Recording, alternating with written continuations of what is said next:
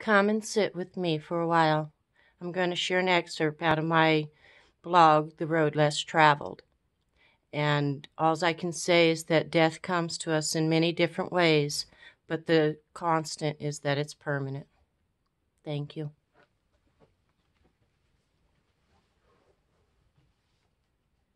Evolution. Audrey visited me while I was in the hospital. She's my best friend. The statement was repeated back to me a couple of times. Once by her daughter while I was up at the hospital and they were getting my friend ready to go home. And once by a family member when I went to the daughter's home to see that my friend was safe and resting comfortably. Best friend? How did I get to that place of honor in a simple little old French lady's life? How did I evolve into such an important person to her? And how did she so thoroughly and completely win my loyalty and affection? Our relationship was born out of mutual need. She needed me to care just as desperately as I needed to be of service. I care, plain and simple. I care about people and humanity and suffering and loss. Oh, our relation didn't start out that way. I showed up at her doorstep. She was one of my very first clients when I started my social work. I was to help her with some household chores and with the shower. I put on a pleasant smile and I knocked on her door. I'm from Catholic Social Services. I'm here to give you a hand, I introduced myself. I don't need anything, said the tiny little woman with determination. Well, I did manage to get in the door that day.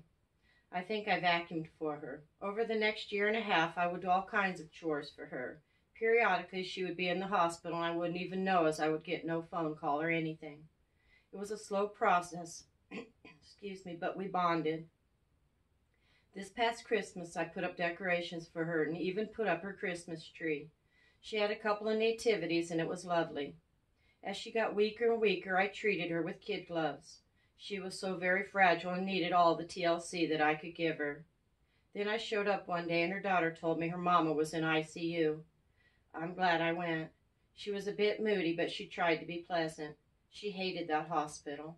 When I showed up at her daughter's house, I had a little Catholic prayer book and a rosary in hand. After all, what do you bring to someone who is so weak and dying? Flowers? Flowers didn't even occur to me, actually. I stopped by a friend's house before I took off out of town to visit my other friend, the ailing one. I didn't have time to stop, but felt compelled to stop. My friend was happy to see me and got me some strawberries and a fork to go with my lunch. When I left her, I was well armed for my deathbed visit. My friend offered the Bible and the rosary for my other friend. I'm not Catholic, and these things were a little foreign to me. I smiled a sort of embarrassed and awkward smile when I got funny looks from the family as I entered the house with the Bible and the holy beads. I let them know that I was not the clergy. But maybe I was. I should have prayed for her. I did in the hospital a couple of times. I don't know why I didn't. I guess because she was surrounded by everyone and so very weak. She was sitting up on the side of the bed, and I sat next to her with my arm propping up her back as one of her sons, I think it was, read a couple of entries out of the Bible slated for saints on May 7th and May 9th. It was the 8th of May, but there were no word for the 8th. In the entry on May 7th, the little book was speaking of God's mercy and His grace and thanking God for them and petitioning God for them, I believe. Then the entry for May 9th was about the Lord blessing His faithful servants on earth from heaven and of an eternal reward, or something like that. It was so sweet. We were all in awe of the goodness of God and the word that had come forth. The daughter, a different one than the one that I knew of in times past, that was standing there, told me that I brought a good word. Through tear-soaked eyes, I told her that I brought a good God. That was on Monday. My hectic life was insanity on Tuesday, and Wednesday was no better. This afternoon, I made the time to call and check on her. The daughter told me that my friend had quietly slipped away. She was sitting up in her favorite chair and died. I'm sorry, I told the daughter. What could I say? We knew that she was going to die. At least she went quickly, I lamely added. When is the memorial? I politely asked. Tomorrow at 10 in Scottsdale.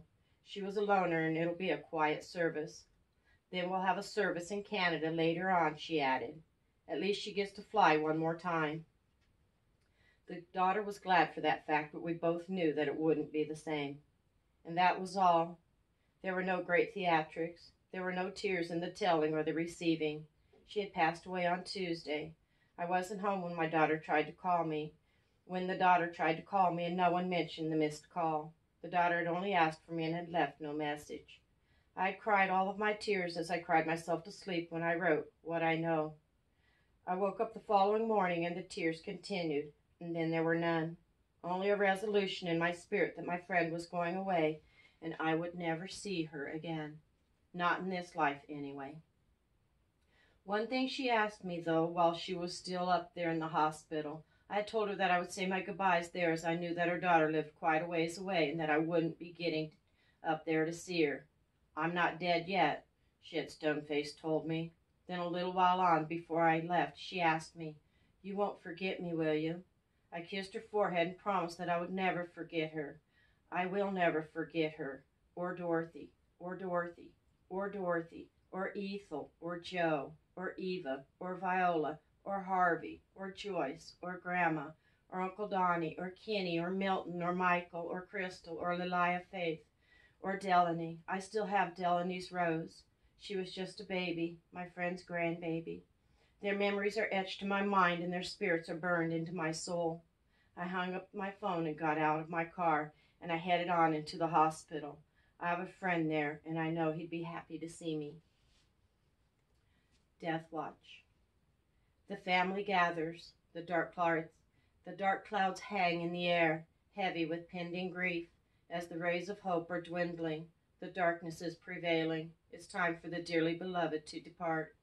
At the beginning of the watch there is much sadness, pacing, and wringing of hands. There is high anxiety and despair. Then the weariness settles in, and the laborious breathing gets weak and shallow. There comes a shift. The anxiousness that clung to the hope of life gives way to anxiousness that looks for the blessed relief of the passing. The concerned phone calls, inquiring of the well-being of the deathly ill, have come to a lull, and the callers are more concerned for the grieving than for the afflicted. Is she still hanging in there? Shifts to, "Are you okay? How are you holding up?" The shift appears to me to be an overall yielding to the finality of death and seems to serve as a preparation of the heart to deal with the loss. I believe that God allows the ritual of the death watch to strengthen the hearts of the ones who are left behind. During the agony of the holding on to life by the person that is dying comes the acceptance of letting go by those who are watching the losing battle for breath. As the breathing begins to lessen and the heart ceases to send vital blood through the body, the witnesses find themselves holding their breath as they watch and wait to see if the pause in breathing is permanent.